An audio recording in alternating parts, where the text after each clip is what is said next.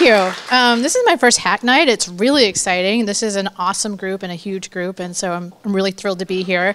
Normally when I talk about this topic, it's either people who count energy and know a lot about KBTUs. I know there was an energy modeler, but I only heard about one.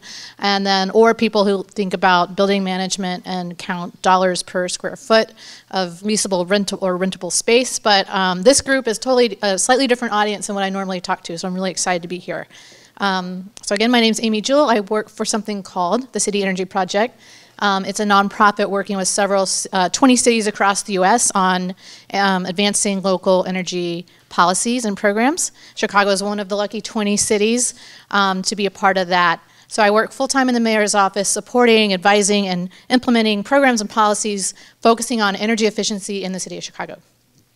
So I'm going to talk about Chicago Energy Benchmarking, where we are today, a little bit about what it is, what the data is, data are that we've been releasing, just to make you aware of some of this data that's out there, and just kind of get your thoughts, and we'll have some Q&A at the end. Recently, the city did, so this, I'll get a little bit into the history in a second, but the picture here is our most recent report on this particular ordinance. We released it in January, and the link to where you can download it is there, along with anything you ever wanted to know about this particular ordinance. So, I always start with this slide as a little bit of background. So why does the city of Chicago care about energy use in buildings?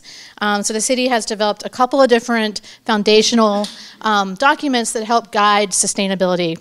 The first is the Chicago Climate Action Plan. It goes back almost a decade. It was developed, I believe, in 2008. It has long-term goals for carbon reduction, which you can see on the slide there.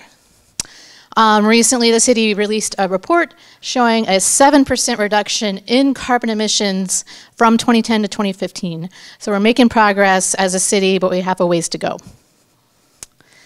More recently, the city developed something called the Sustainable Chicago Action Agenda. It's more of a shorter-term roadmap for sustainability that identifies different themes and actions the city's going to focus on to hit those long-term carbon reduction goals. And here's a quote from the mayor. I'd say that the takeaway from this slide is really both of these documents and a lot of the city's work on sustainability focuses on energy and buildings because it's a huge opportunity to both save money and reduce emissions and clean up our environment. In Chicago, the energy used in buildings, so both electricity and natural gas, make up a little over 70% of the city's total carbon emissions.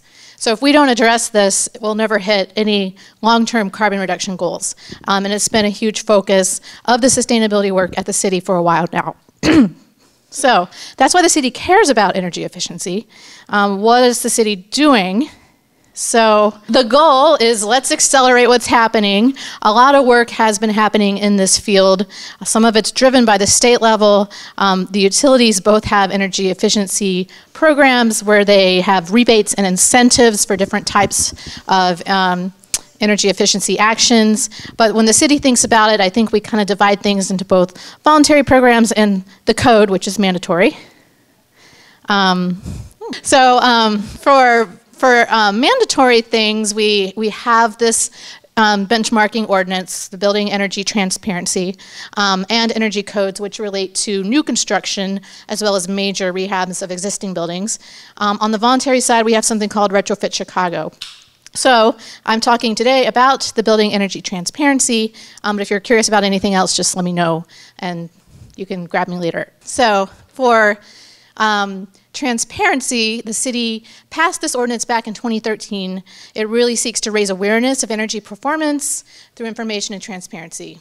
It is an information-based ordinance, so as you'll hear in a second, people who have to comply with this ordinance, they don't have to do anything if their efficiency is not good, but they do have to report the data every year to the city. The information gets into the hands of decision makers and into the public realm. The goal is to really just improve transparency and use that to drive change. So the essentials of this ordinance, it was passed in 2013. We started rolling it in 2014. Here's what you have to do if you are a building like this one, larger than 50,000 square feet, you have to track the energy use for the entire building, all electricity, all natural gas, anything else, once a year. Report that to the city once a year, and then every 3 years, do some data verification. The city is then authorized to make that data public after the second year that the property reports under the ordinance. It uses a tool developed by the US EPA called Energy Star Portfolio Manager. That's what the logo looks like. It's free, it's pretty easy to use, and that's the basics of what buildings and their owners or property managers have to do. So we phased this in over time, and basically, as I mentioned, it was a 3-year phase-in period. So we started in 2014. Not very many buildings, just commercial or institutional buildings, 250,000 square feet and greater. And as you can see, in 2015 and 2016, we brought in more buildings. So the light blue bars show when you have to do the benchmarking and reporting. And the red Chicago star is when you have to do the data verification. So now everyone's been phased in as of the end of last year, and we're starting that cycle over this year in 2017. We wouldn't be a very good data or transparency ordinance without some data. So this is what compliance has looked like over the past 4 years. So as I mentioned, 2014 was a pretty small year. We had less than 300 buildings that were required to do anything. Last year, we're up to a little over 3,500, and that should remain pretty steady going forward. You can see the compliance rate by number of properties has been in the 80 to 90% range, and when you measure that by square footage, it's consistently over 90%. So now I'm going to share a little more about the results we've seen, and then I'm going to get to like what the data are and what kind of metrics we're sharing for the different buildings. So here's a map showing participation rates by neighborhood. At the time we went to print with our report, we had just under 2,700 total reports for different properties. Every neighborhood had at least one building that had to report. We had almost 750 million square feet of space, and all the energy in all those reporting buildings is just about a quarter of citywide energy use. All neighborhoods have at least one building, and most have 5 or more. So it's not surprising. The neighborhoods closer to the lake and, of course, closer to the loop and the neighborhoods near the loop tend to have a little bit more of these bigger buildings that need to report. And some of the outlying neighborhoods are a little bit less dense and have not as many big buildings. So you'll see a little bit fewer numbers there. So, as I mentioned, the second year of building reports, the city's authorized to share their data. The first year is kind of a grace period, so if your building sucks, you can do something about it, and then the next year you report, and the city will release your data at that point. So we've released 2 data sets on the data portal now, and thanks again to Do It for helping us get all that data out there. And so there's 2 things up there. One is just the full list of every building required to comply, and then the second is the results from the buildings that did comply. We also created a map, this interactive map that my organization helped to create. You can create your own, it's meant to be a data visualization. You can create your own comparisons. You can look at certain neighborhoods, and both of these are linked on that main webpage that I had on the front slide.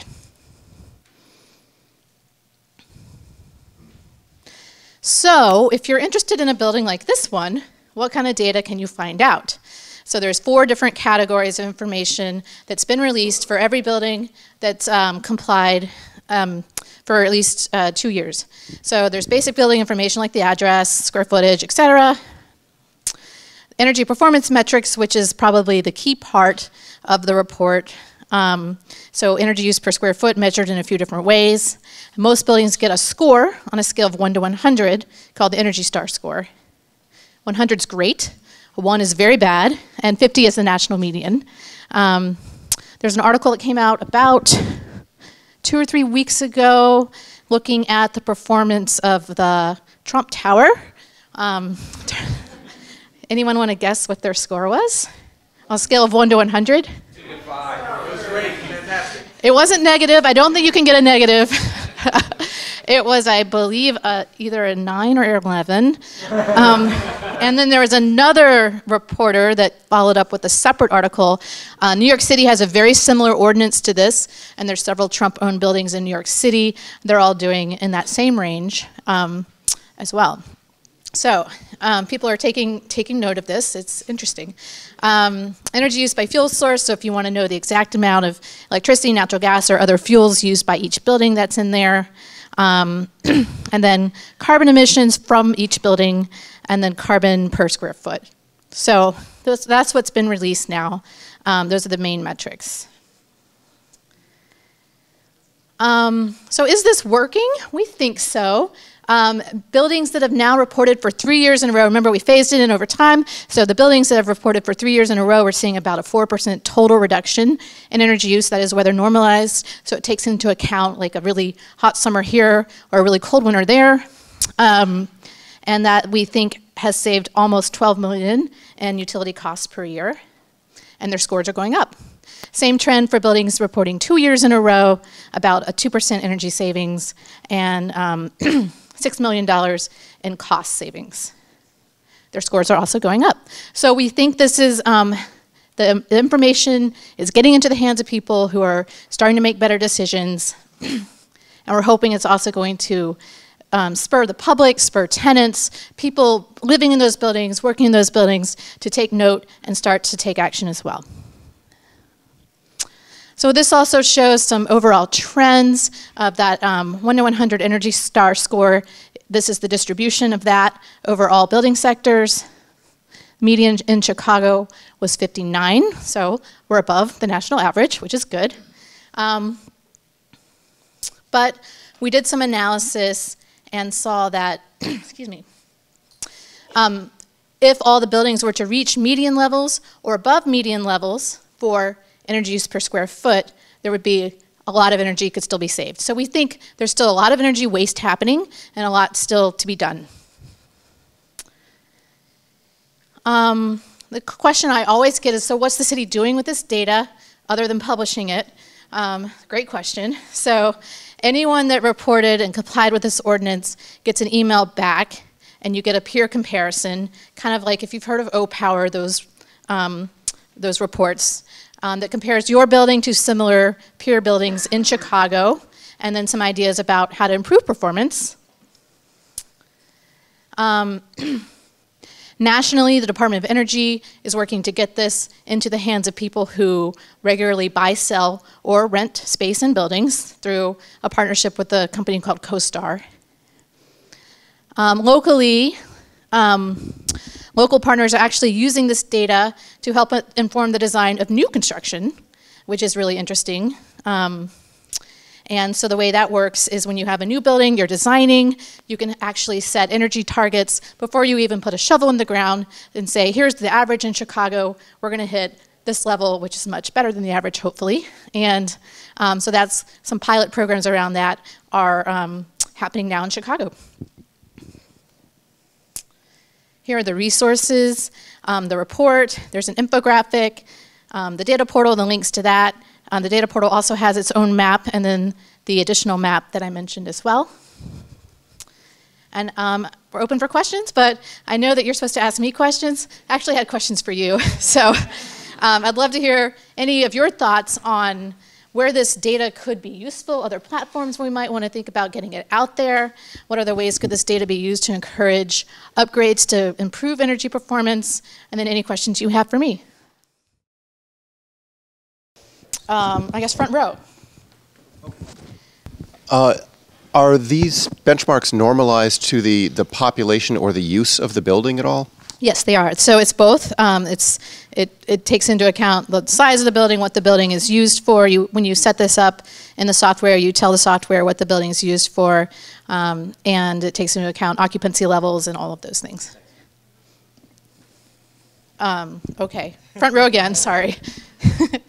where do buildings typically see the biggest improvement in energy use? And that could also be a way to like help people. It's like, hey, this caused X%, but it only costs this much. It's really easy.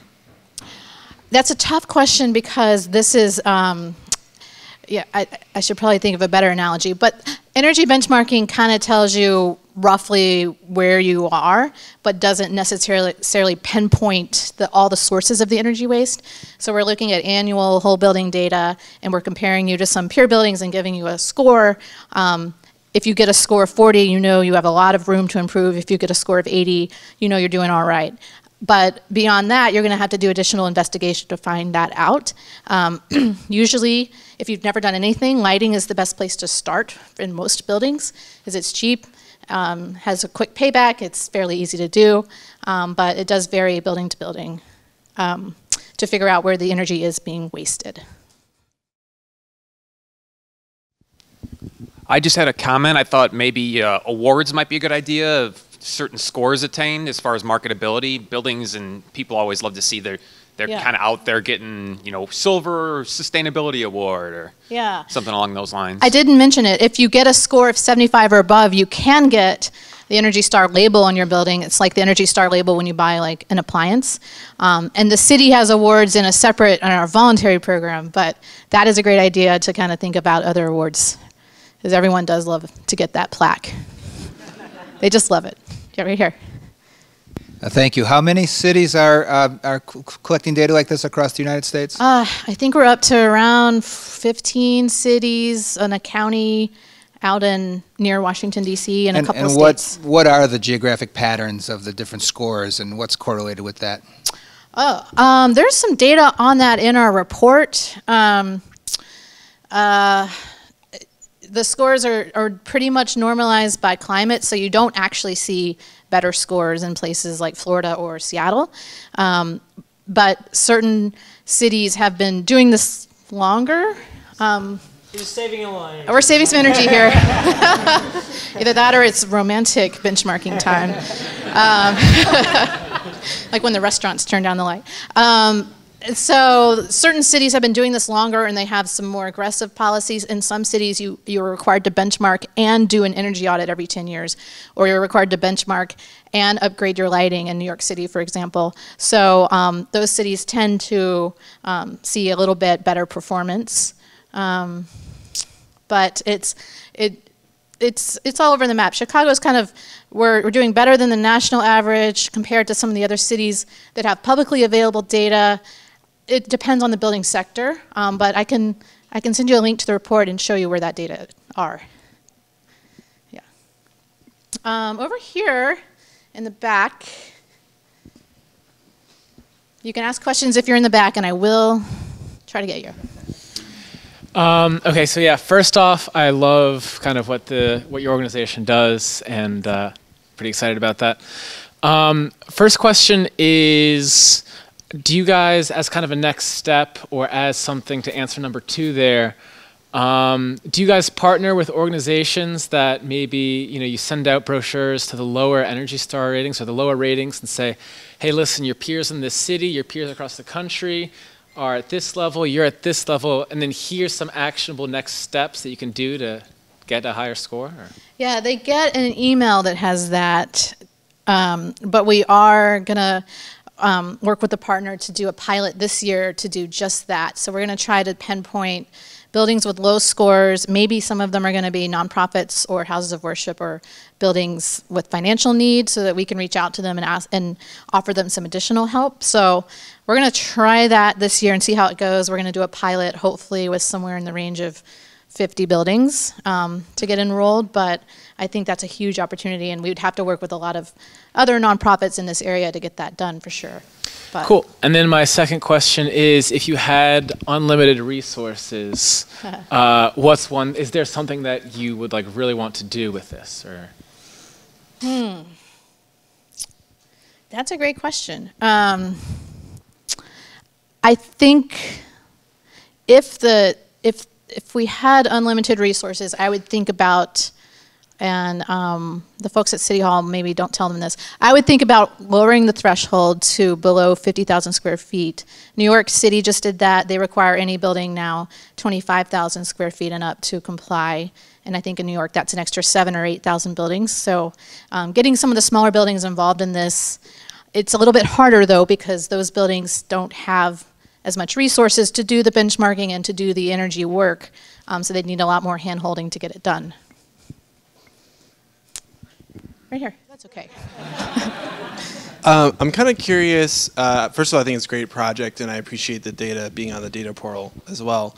I'm curious as to like the sort of organizational, where the funding for this came from. Like I noticed it's a partnership with City Energy. I wonder if you could explain what City Energy is and how that's funded, and how, when you talk about these like reporting requirements, is that being required by the people who are funding this, or is it coming from where exactly? Okay, so the ordinance is a City of Chicago ordinance. It's required by the city.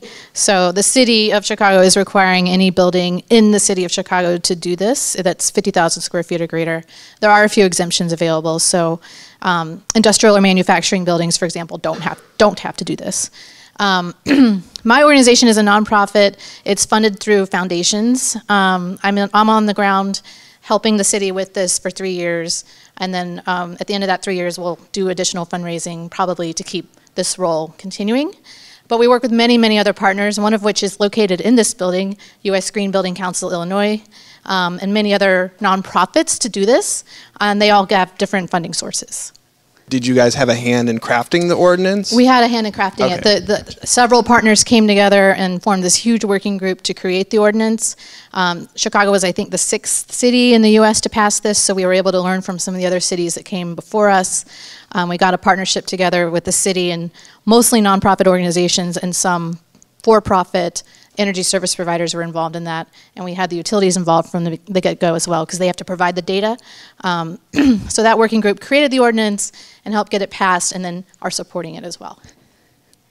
Yeah. Right here, and then you're next. Among the architectural community and some of the building community, there's what's called LEED, the LEED sustainability.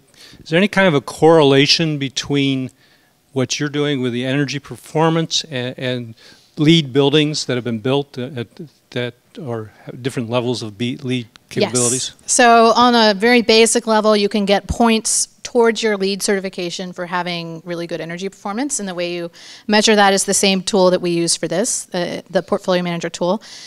We also looked at buildings that had been LEED certified in the last, I think, 3 to 5 years, and we looked at their energy performance. In Chicago, the LEED certified buildings are doing better than the non-LEED certified buildings when it comes to their energy performance. Other cities haven't found that as much, and I think that's limited to office buildings. We didn't have enough data to do that analysis for other building types. But we did find that, and it's in our report, so I can point you to that. You had a question here? Thank you. So who actually gets the credit for a good or bad rating for Energy Star? Is it the multiple tenants of the building, a leasing group like CBRE, JLL, or the construction company that made the building itself? That's a great question. We don't really give credit. The people that have to do this, technically it's the building owner or that person's agent or building manager. Tenants don't typically have much to do with this. So the data comes from the utility, so you don't have to go to your tenants and get data from them or anything. If a building is doing really well in terms of their energy performance, it probably depends. To answer that question, you'd have to look at what kind of building it is. A building like this, they've actually done a lot in the merchandise mart to make the spaces more efficient, so that's the ownership usually working with property management. But in many cases, you will need to work with tenants to get them to do things as well. So to get a really high score, tenants probably had been involved at some point in a building like this, or an office building, or a condo building. So it really depends. I'm sorry, that probably wasn't a very satisfying answer, but yeah. Sure. All right, right here. Hi, thanks for the presentation, really informative. Do you think that one of the speed bumps that especially smaller buildings have to adopt these energy measures is the cost? So I know that there's a lot of information on emissions and stuff like that, but the direct cost, and you guys help kind of debunk some of the myths towards that? It's a great question. We constantly ask ourselves, why aren't people doing more of this? It seems easy, and some of the easier things don't cost that much. I think it depends. Probably one of the biggest barriers is just lack of knowledge, lack of information. Not only about the building's energy performance, which this obviously helps fix that, but about what you can do to start taking action. So if you get a score of 30, you might not know really what to do. As I mentioned, both utilities offer rebate and incentive programs. In some cases, they'll come and change out your light bulbs for no cost. I think there are still some programs that ComEd provides, but people don't know that much about them. So you have to find out about those programs and enroll and have a little bit of knowledge to get it done. So we think there's just still some education that needs to happen. For bigger upgrades, cost can be an issue, and it depends on the building type. Again, a nonprofit might have a harder time than a big skyscraper in the loop. So, so I think cost can be an issue depending on the building type as well. Oh, is that it? Yeah, that's it. Thank you. All right. Thank you.